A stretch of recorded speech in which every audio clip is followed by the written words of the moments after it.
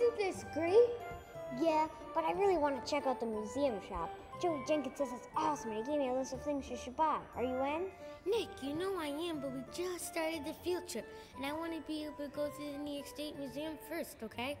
Alright, but I've been waiting to visit the shop all year. Check it out. Look at this list. Do you even know how much all this is going to cost? No worries, Steph. I got it covered. I'm not saying you shouldn't buy something, but what about only buying the things that you really, really want? It's not like you have enough money to buy everything. You're beginning to sound like Miss Owens, our teacher. Well, she's always saying that a penny saved is a penny earned. Actually, it was Ben Franklin who said that. And although I do agree with good old Ben, today I'm willing to make an exception.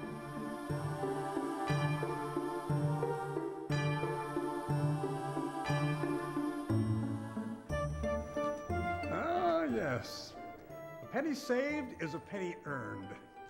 Nicholas, do you know what I meant when I penned that quote? That you should save your money? Well, yes, in part, but there's more to it than that.